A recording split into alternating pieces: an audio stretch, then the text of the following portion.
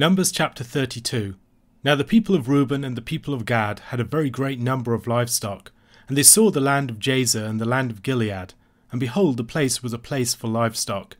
So the people of Gad and the people of Reuben came and said to Moses and to Eleazar the priest, and to the chiefs of the congregation, Ataroth, Dibon, Jazer, Nimrah, Heshbon, Elealeh, Sebam, Nebo, and Beon, the land that the Lord struck down before the congregation of Israel, is a land for livestock, and your servants have livestock.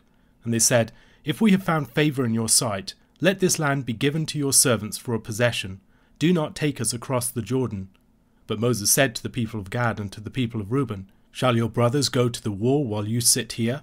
Why will you discourage the heart of the people of Israel from going over into the land that the Lord has given them? Your fathers did this when I sent them from Kadesh Barnea to see the land. For when they went up to the valley of Eshcol and saw the land, they discouraged the heart of the people of Israel from going into the land that the Lord had given them.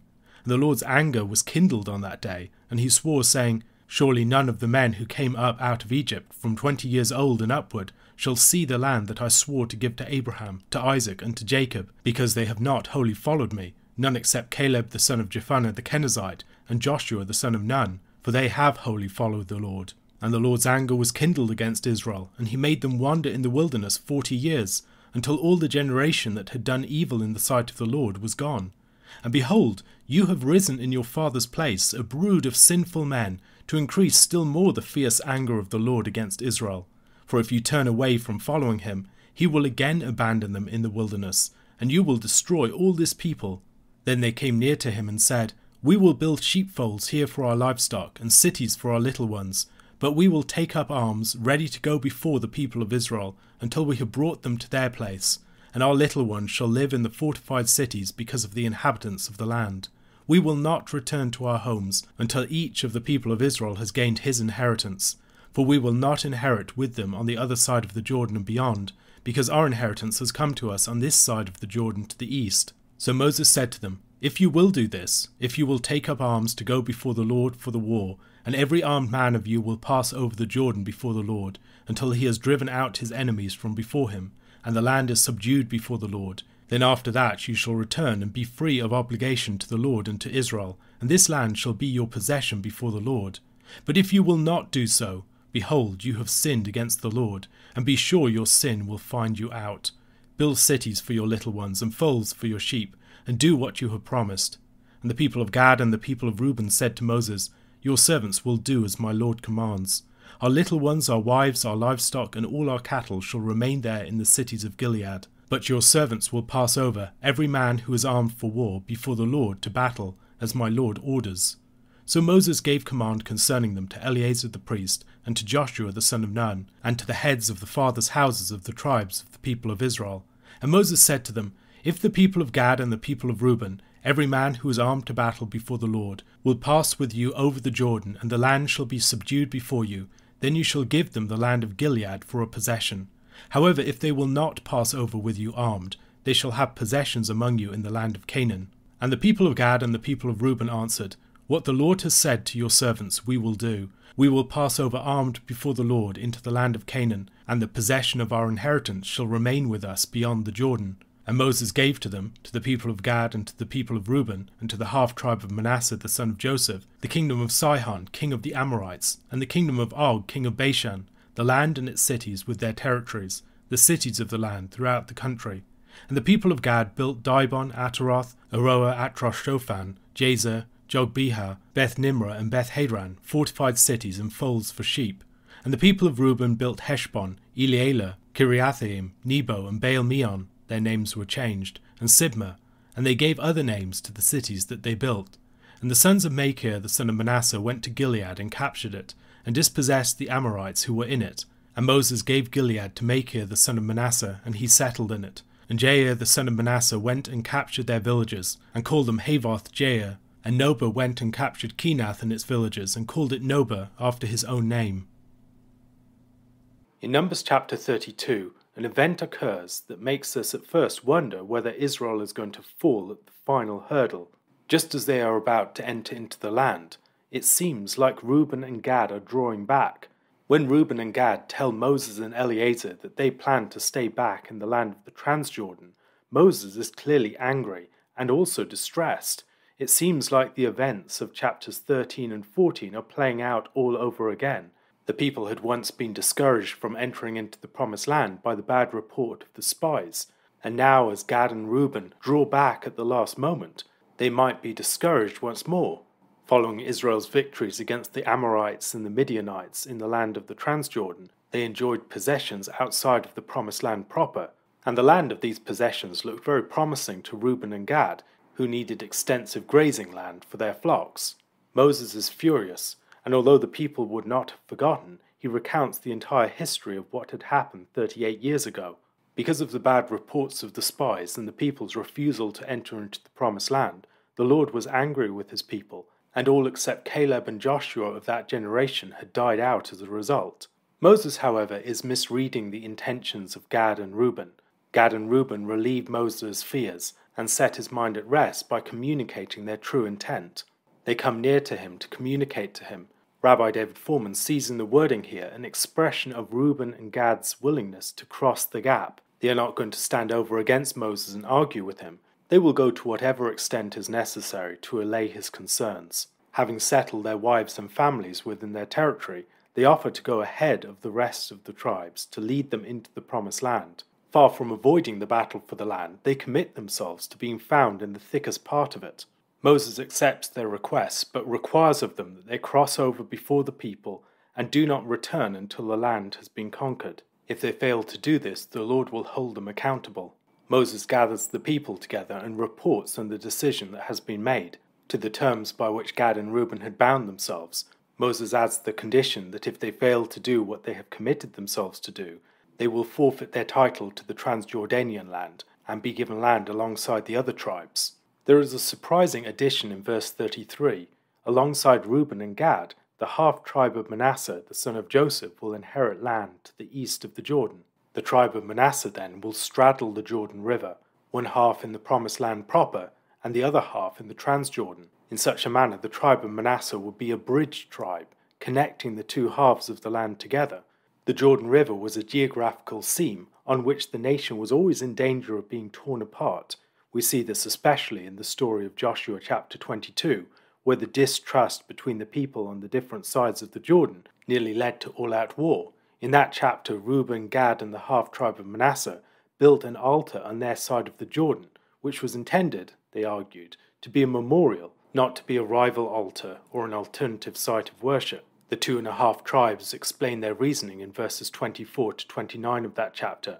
No, but we did it from fear that in time to come your children might say to our children, what have you to do with the Lord, the God of Israel? For the Lord has made the Jordan a boundary between us and you people of Reuben and people of Gad. You have no portion in the Lord. So your children might make our children cease to worship the Lord. Therefore we said, let us now build an altar, not for burnt offering nor for sacrifice, but to be a witness between us and you, and between our generations after us, that we do perform the service of the Lord in his presence with our burnt offerings and sacrifices and peace offerings.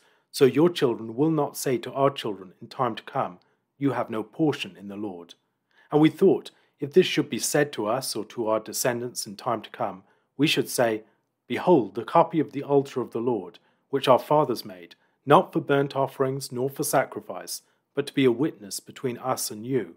Far be it from us that we should rebel against the Lord and turn away this day from following the Lord by building an altar for burnt offering, grain offering, or sacrifice, other than the altar of the Lord our God that stands before his tabernacle. This expression of the fears of the 2.5 tribes gives a window into the tensions and anxieties that existed on that fault line. In Deuteronomy chapter 3, Moses describes the allocation of the land to these 2.5 tribes in verses 12 to 20 of that chapter. When we took possession of this land at that time, I gave to the Reubenites and the Gadites the territory beginning at Aroer, which is on the edge of the valley of the Arnon, and half the hill country of Gilead with its cities, the rest of Gilead and all Bashan, the kingdom of Og, that is, all the region of Argob, I gave to the half-tribe of Manasseh. All that portion of Bashan is called the land of Rephaim. Jair the Manassite took all the region of Argob, that is Bashan, as far as the border of the Geshurites and the Maacathites, and called the villages after his own name, Havoth Jair, as it is to this day. To Machir I gave Gilead, And to the Reubenites and the Gadites I gave the territory from Gilead as far as the valley of the Arnon, with the middle of the valley as a border, as far over as the river Jabbok, the border of the Ammonites, the Arabah also, with the Jordan as the border from Kinnereth as far as the sea of the Arabah, the Salt Sea, under the slopes of Pisgah on the east. And I commanded you at that time, saying, The Lord your God has given you this land to possess.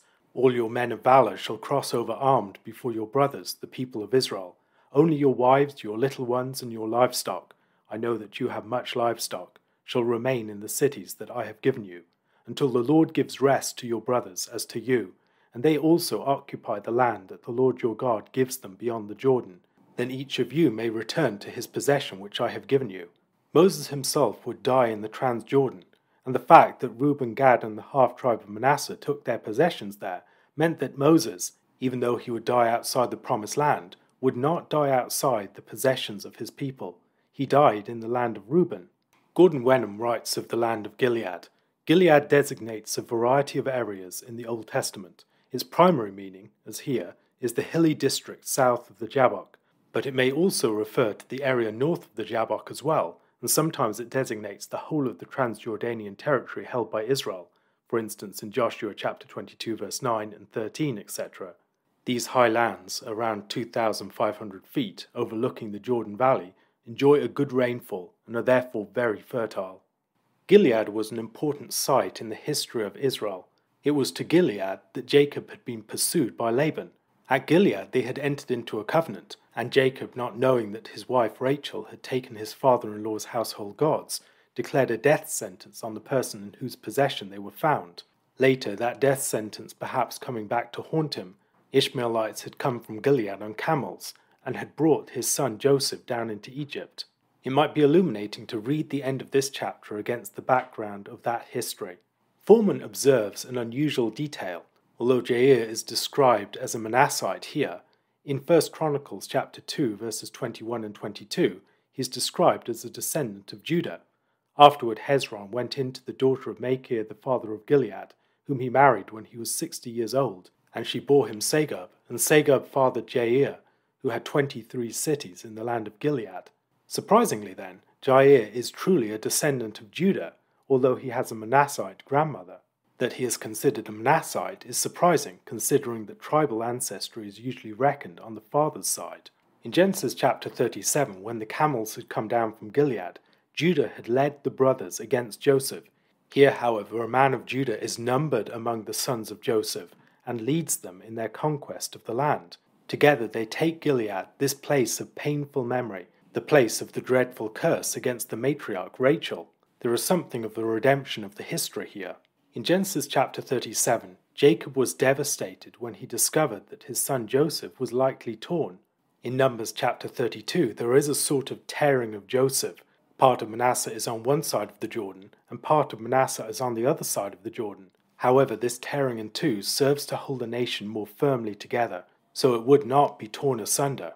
By entrusting one half of Joseph's firstborn son Manasseh to the firstborn tribe of Leah, Reuben, and Gad the firstborn tribe of Leah's handmaid Zilpah, and the other half of Manasseh to the tribes that crossed over the Jordan, brothers that had once sold Joseph into slavery, would be bound together by a shared commitment to the tribe named after his firstborn son. A question to consider: how does the character of Hezron, who married the daughter of Machir the father of Gilead, resonate with the story of some other characters who had descended from Machir that we read of in the book of Numbers?